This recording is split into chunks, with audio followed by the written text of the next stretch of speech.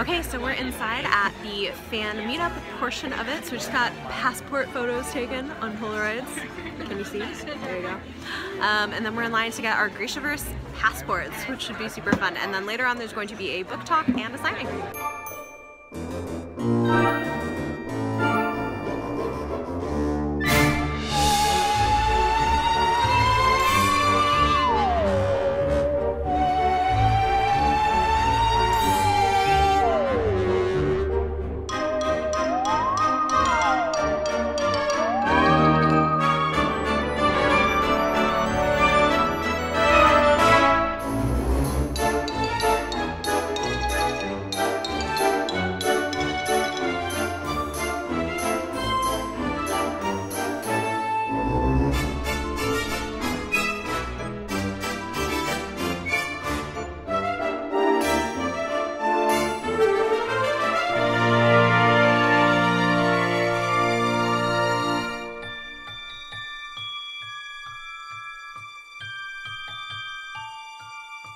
We're at the Strand Bookstore, where books have been loved for 91 years and counting. That's a long time. Tonight we're excited to be welcoming the prolific, iconic, and absolutely inimitable best-selling author, Leigh Bardugo, for the launch of the new book, King of Scars. I told her to come out at applause. So. Some of Leigh's previous works include the Shadow and Bone trilogy, the Six of Crows duology, and the Language of Thorns. Her short stories can be found in multiple anthologies, including the Best of Tor.com and the Best American Science Fiction and Fantasy. Her other works include Wonder Woman, Harbinger. Warbringer. Sorry. And the forthcoming Ninth House. We're going to cut this intro out of the video. And without further ado, please join me in welcoming Leigh Bardugo to the stage.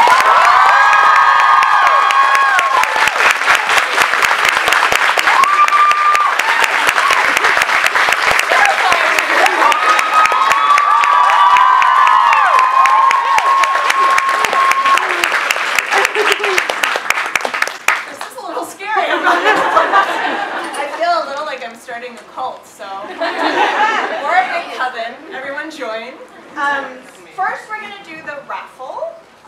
We're going to be raffling off this beautiful Nina Zenik candle. And I don't know if you guys heard the news, but Out of Print is doing the first official Grishaverse merch. And so we have a beautiful 6-in-place tote. I cannot reach the candle in this dress. I also can't raise my arms very high. It's all for fashion. So this, yes, so alright, the number is 527696. That didn't work. No, take it anyway. 527696.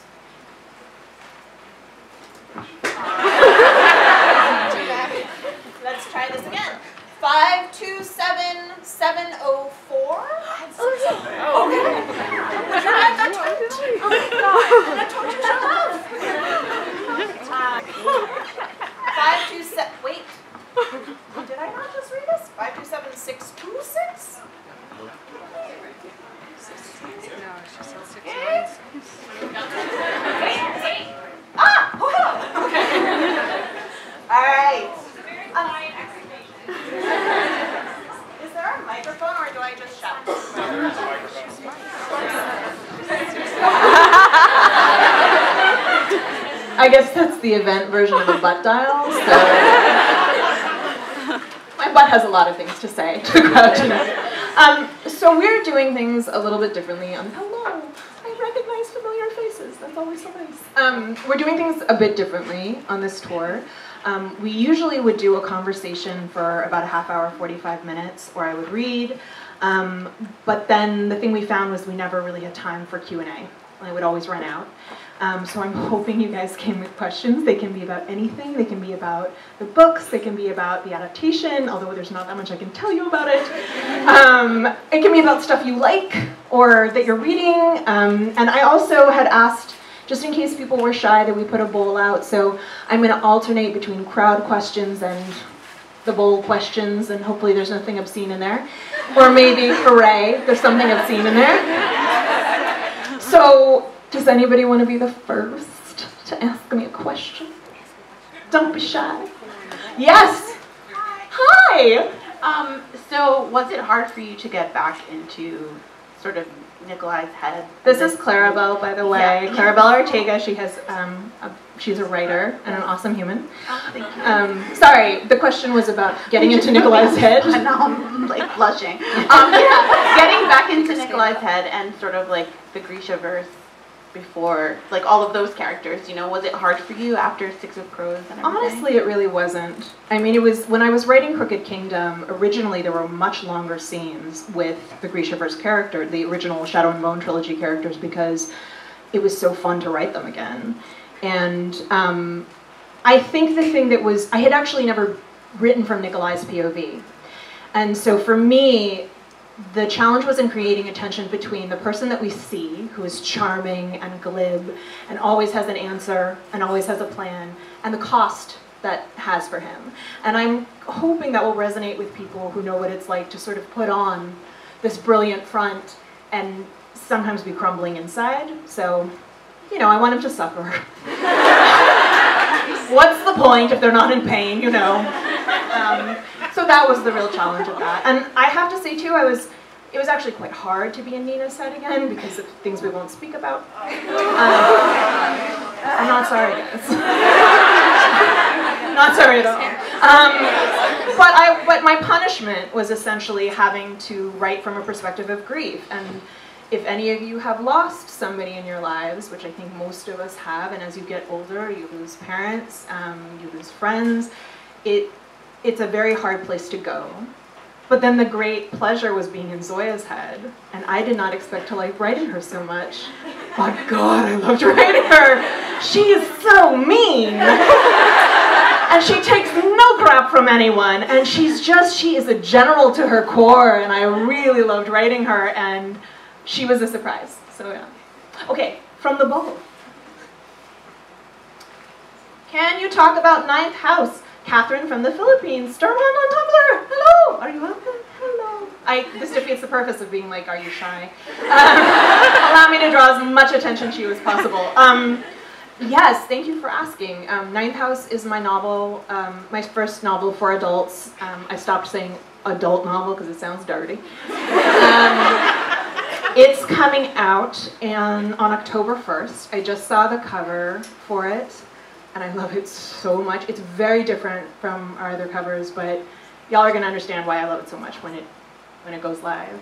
And it's my story of murder and dark magic and the occult among the secret societies of Yale University.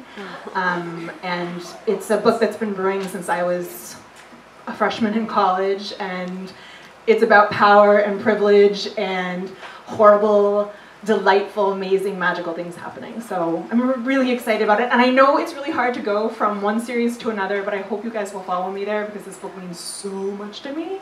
And that is my plea to you. All right. Who else has a question? Yes? Oh, you first, and then we'll go to you. Yeah. I know you can't really talk about Michelle, by the way. Hello, Hi. Michelle. Thank you for coming.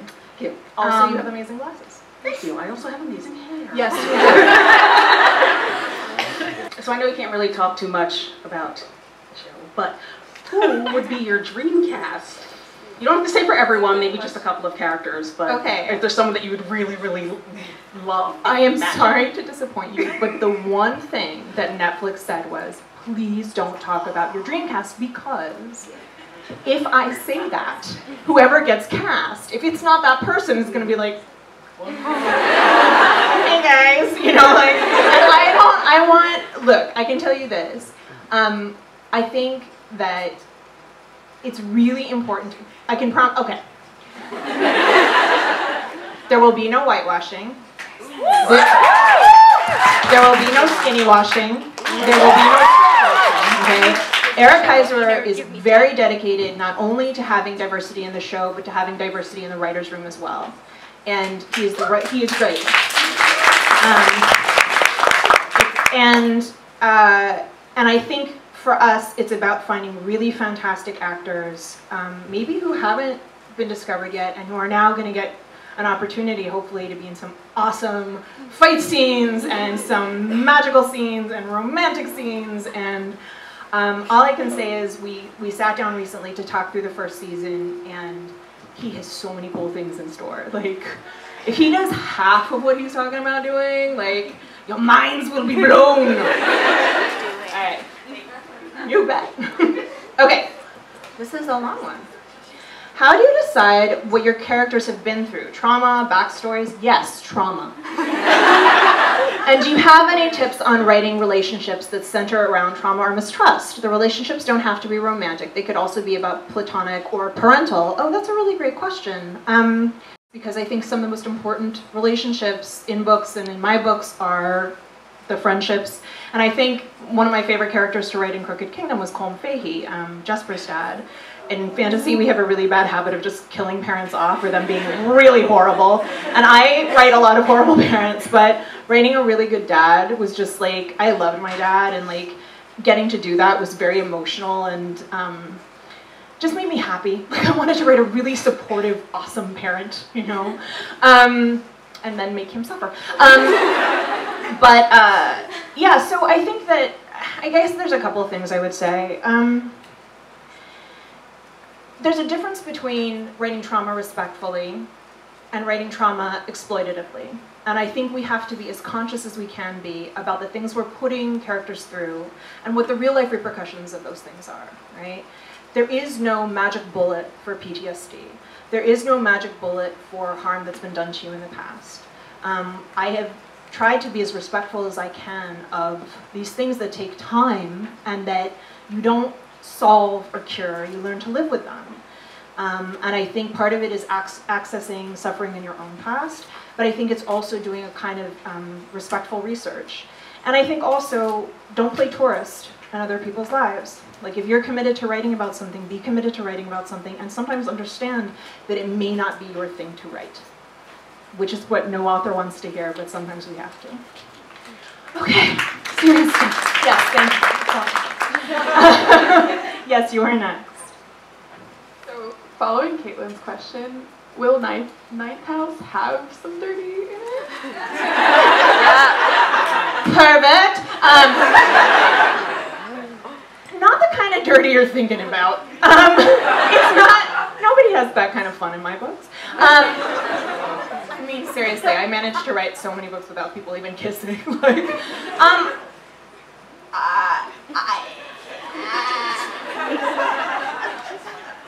no. But also, yes. Ninth House is went some dark places, is all I'm gonna, you surprised? It went some really dark places that sort of took me aback. And it turned out, you know, I always, when I'm sitting down to write, when I'm sitting down to write a book, I always think I'm gonna write a fun romp. Like, in my head, I think I'm gonna write some kind of just like when I sat down to write Six of Crows, I was like, this is gonna be a delightful heist in the vein of Ocean's 11. And then, you know, a kid is, you know, riding his brother's body to freedom. It's but I don't set out to write something that's dark or gritty or angsty, but I think these things come up because when you start to talk about things like trauma or things like what it is to be a young woman in college right now, a lot of heavy shit comes up, pardon my French. And I think that works its way in there. There is going to be romance, but it is slow burn because I love a slow burn. And who knows, maybe in the next book I will write a lot of sexy times. Maybe I'll release some unedited scenes, I don't know. I've never really written a super dirty thing. You think I don't know. I like the lead up. Am I the only person who likes the lead up? No. Okay, bless. I also feel like there's like a limited number of words that become available to you, like thrusting. Anyway. to the bowl for safety. Which order of Grisha would Alex be? I love all these ninth house questions. My publicist is like, shut up. We're here to talk about the Grishaverse. Alex Stern is the heroine of ninth house. There's just no question that she's a Slytherin. She is deep Slytherin. Like there's just, yeah, like I thought Kaz was dark, but nope. Somebody else? Maybe in the back? I see a Mortal Instruments room. Yes. How are you? I'm great, how are you? Good. I was wondering, I just did my reread of everything, honestly. Thank you. And was Jesper based on Doc Holliday at all, except the tuberculosis? Okay, I've never thought about this, but Tombstone, it is a flawed film, but I love that movie, and I think there probably is a little bit. I can tell you that there's a scene where Wyatt just smacks a guy in the nose with the butt of his gun, and I grew up on that stuff, like The Untouchables and Tombstone, and you know, I love that stuff. And I think a lot of that, the kind of trash talk, the gunfights, all work their way in there, so very astute. Yeah, not deliberately, but we pick things that, you know, we all have little trope buttons that get pushed, you know, and I think, how many here are writers? Do we have any? All right. So Marie Lou, I'm going to name drop, Marie Lou and I were talking. And we were talking about the things that give us pleasure in stories, what makes us lock in, and sometimes you recognize it more in a movie that's not good or a show that's not good, but you're still like, I know this isn't good, but I love it. And it's really powerful, and I think it can be a guide in our writing because it tells us like, oh, maybe we should be writing that. Like maybe that's the thing that is going to bring us pleasure as writers and then give pleasure to the reader with the book. I'm sounding more and more filthy. Okay, to the bowl. Okay. What are the odds of a Six of Crows book 3? Says Alexa. They're really good, actually. Not soon. I have a sequel to write for King of Scars. I have the sequel to write for Ninth House. So it would be a few years. But I have always thought that I would revisit those characters, and I have a rough idea of what the plot of that book would be, but it has to sit and cook.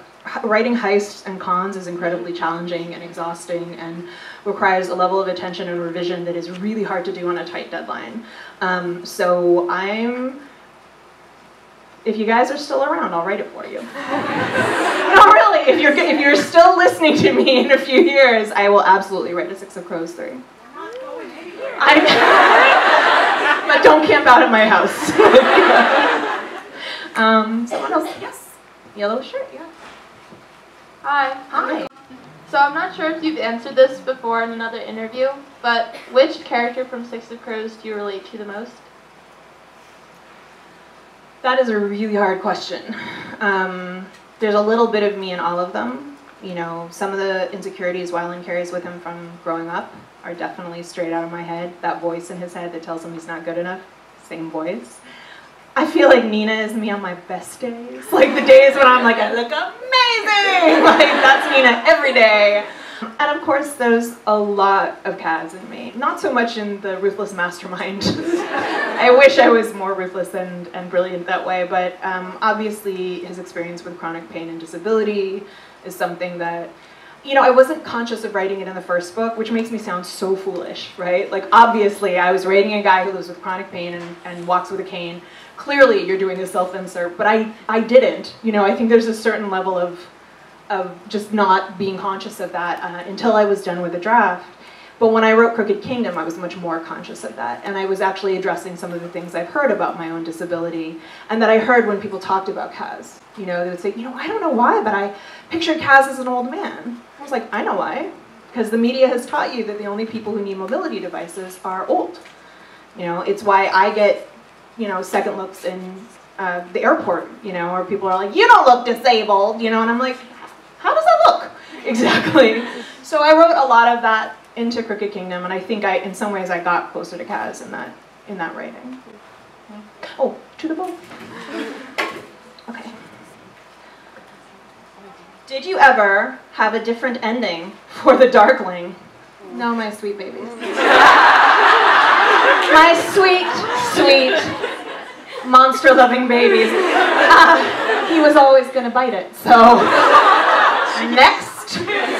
Thank you, next. Brittany. Then we'll go to the back. So you write from other POVs really well, and I was wondering if you had any tips for like slipping into other characters' minds when you have to go back and forth. Look, at least for me, the trick is in revision. You know, one of the notes I got consistently from my editor was, these characters have to sound more different. And so that was the work of revision, because initially they all just sounded like me. And I'm very delightful, but you don't want to read 6 POVs that sound like me. So that was part of the work, and also I read them out loud. If you don't find yourself falling into a particular cadence when you're reading a character, you're not there yet. You will though. You know, the more you work on it, the more you revise, and there will be little parts where you find yourself finding the diction, finding the way that they talk.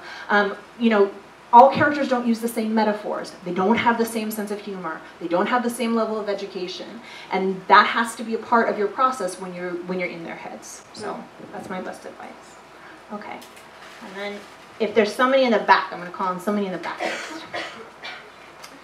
How do you decide which characters to use in some scenes? Which leg did Cass break? I don't remember. I know I'm supposed to know those things, but I don't remember. It's somewhere in the book. I think it's his right leg, though. It's wherever Kevin Wada drew the cane, because I told him whichever hand he's holding it in. It's not a question of deciding which characters belong in a scene. Sometimes it's a question of information, and sometimes you end up with too many characters in a scene. I feel so guilty handing over my books to my audiobook narrator. Lauren Fortgang, are you here? You're here! Lauren Fortgang, stand up! This is the voice of the Grishaverse. I love you. A bit. She narrated, she's been with us since Shadow and Bone, Language of Thorns, she's the voice of Inej, she's the best. And she narrated all of a very long book, which is King of Scars. Also, she told me she didn't read the last scene. I'm not spoiling anything, but she didn't read the last scene because she likes to not telegraph. She's afraid if she knows too much. So then she basically said she was reading it for the thing and was like, ah! Yeah. And then she had no one to talk to. I enjoy that. Here's the thing. I think we think of the process of writing as a series of these rational decisions, and some of them are, right? We're walking a line between this very analytical part of our brains that outlines and has to create structure and has to create plot and has to be thinking, you know, how is this going to work and where's the second act break? But there's another side of us that is writing from the gut, and that is the line we have to walk. And sometimes that gut is going to lead you, and it's going to tell you who's going to be in the scene. And other times you're going to have to think, all right, what information do I need to convey, and who has the most to lose if they're in this scene, or who has the highest stakes if they're in this scene, or who is going to give me the most fun because I'm going to get to write the wittiest banter in this scene. So it can be anything that guides you, but that decision is usually the kind of thing that is going to come from your gut and that you have to open the door to, even if you're an outliner like me. Someone in the back? Let's do the red shirt that says monsters, and then I see somebody with blonde hair and glasses. Yes, next, those two. You kind of stole my thunder with Miss Fortgang, but I was going to ask, is that a Fierce Reads, or is that your decision? And Miss Fortgang, I would just like to say that I read, but when I can't read, I listen, and your voice is the most soothing.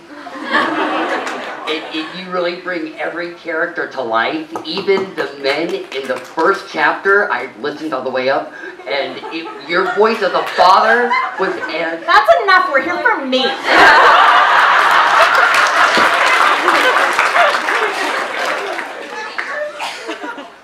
Honestly, they sent me a bunch of narrators when we were doing Shadow and Bone, and I picked Lauren. I just knew. And I'll be honest, I only listen very rarely to bits and pieces because I read my books out loud, and yeah, it's like there's something uncomfortable to me. I only reread my books when I have to. I had to reread everything before I wrote King of Scars, and it's incredibly uncomfortable because you evolve as a writer and you see the things you wish you'd done differently, and you want to go back and edit it, but that's not the way it works. And then I'll do a bold question. Hi. So I was wondering how you force yourself to keep going with the plot sometimes when the characters may want to go a different way, and I know in my writing I struggle with that. If something feels wrong for the characters, maybe you have to rethink where you think the plot is going. You know, maybe you have maybe these characters have evolved into something that you didn't see coming. Nikolai was supposed to die in Siege and Storm. Okay, he was supposed to die at the end of it. Alina was going to get framed for his murder. It was very dramatic. But then I met him, and I was like, okay, you can stay, big nerd. So sometimes you have to be guided by those things. But in general, I've had very few characters who took control of plot for me. I wish they would. You know, most of the time I feel like I am steering the ship. And I think if you're stuck, there are a lot of, you know, there's a lot of different techniques for, you know, going back to where you really felt sure of where you wanted to go next, before you started feeling bad about where the plot was going and sort of seeing maybe you took a few missteps, writing from a different POV. I love to go for a walk and talk to myself. That is my favorite thing to do. I put my little Bluetooth in. The neighbors know I'm the weird lady who just walks around talking. And that's, you know, that's basically what I do to try to get out of a slump if I'm not sure where the plot goes next. But I'm also an outliner. So if I don't like where something is, I'll jump to another part of the story. It makes for a challenging revision process, but the biggest challenge of being a new writer is discovering how you work, and that only comes with time. Okay, to the bowl. And then is there anybody in the front who has a question? Okay, we're gonna do a few here. Can you talk about the possible rep in the show? I did. Asian Kaz, dark-skinned Inej. Caitlin, another Stormhond on Tumblr. I don't know what the casting will be like for Kaz. I guarantee that Inej will be a woman of color. I don't know how she's going to be cast yet because we haven't started that, but I hear what you're saying and I will discuss it with Eric. And I will tell you too, this is something I talked about in my newsletter, but the thing we're really focusing on is also bringing diversity to the cast of Shadow and Bone, because that was was a place that I dropped the ball. So this is a place where the show can do better. So do better, show. All right, 2 more questions. Oh my God. Okay, you first, and then you. You, but first you. Yes. Hi. Hi. I was wondering one thing that you're looking forward to for the adaptation and one thing you might be nervous about. I am looking forward to the sets and the costumes. I don't think I'm allowed to talk about where we've talked about shooting yet, but I don't know. I think every writer imagines that, like just the chance to walking on set at the Little Palace is just, you know, I'm gonna get emotional. And something I'm nervous about, I mean all of it. Look, you know, we're in this magical honeymoon right now where everything looks great, but I know adaptation can go wrong, and it's why we were very cautious about making this deal. I didn't just hand them Shadow and Bone or Six of Crows, I handed them the keys to the whole Grishaverse, and that's terrifying, but these were the right people to gamble with. So y'all just stick with me and we'll do our best. Well, I'm very excited. I'm so glad. I'm glad you're excited. All right. That first one there. And then, you know what, we're going to try to lightning round a few questions. So everybody who had their hands up, only the people who had their hands up, think short versions of your questions and we'll lightning round it. Okay. Hi, I have a process question. Okay. How much do you reread other works when you're revising, or even when you're just in the early stages of outlining, or do you watch TV? Like, what other creative stories? I tend to watch things that have nothing to do with my work and read things. I'm usually reading nonfiction because I'm still in the research process all the way through to when the book is going out. Like, and I don't like to read other fiction unless I'm really stuck and I need to be inspired, and then reading some really beautiful prose does the trick. But I tend to watch things that have nothing to do, like I rewatched all of Parks and Rec when I was writing Six of Crows, hence the waffles.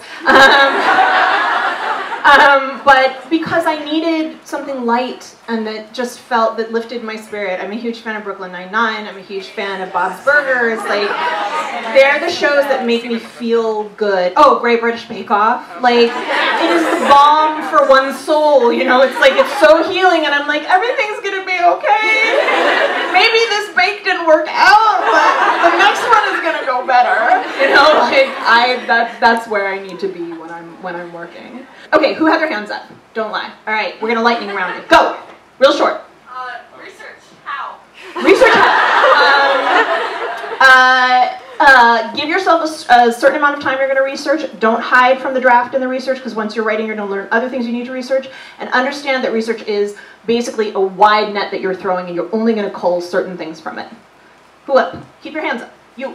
So when you're writing characters, do you use humor as a coping mechanism for like sadness or something like that? Do I use humor as a coping mechanism?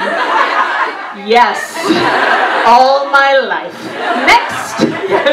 What are you really excited to read right now? Oh, I just read Queen of Nothing, the third book. Yeah, so that is the third book in Holly Black's Cruel Prince, Wicked King, and it's so good. Yeah, it was really good.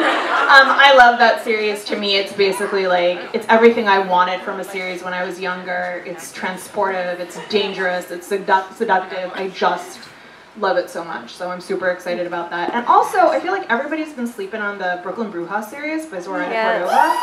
It's really good and really fun, and I just want more people to read it, so please, go out and read it. Yes, quick. Might we ever get a story with David and Jenya? Because I love them. I mean, they're in King of Scars, David and Jenya, and I love writing them. But will they get their own story? Maybe. That would be kind of fun. I could send them on a quest. Okay, now you. Yeah. In your newsletter, you mentioned Language of Thorns might be in the TV show. Like, how would that work in? I think they want to use it more for texture. Okay. And I don't actually know. There are certain things that I know are going to be in the show that I think readers are going to be super excited about, though. That's all I can say. You, and then we're done. Oh, all right. Yes. If the Firebird hadn't been a person, but it had been a Firebird, would Leigh have taken the third amplifier? Yeah. And she did take a third amplifier. She killed him, too. Yeah. She's a stone cold killer, is what she is. Yeah, I mean, a big part of the story, and I know it distressed a lot of people, was what the hunger for power does to you. And it doesn't matter if your motives are good. Most people don't start out being like, I will be evil. They start out think that they're doing a good job, or that they know better than everyone else what's good for them. And the problem is that becomes addictive. So that is very much a part of the story, is the lure of that power. Yes, Kefta, and then we're done.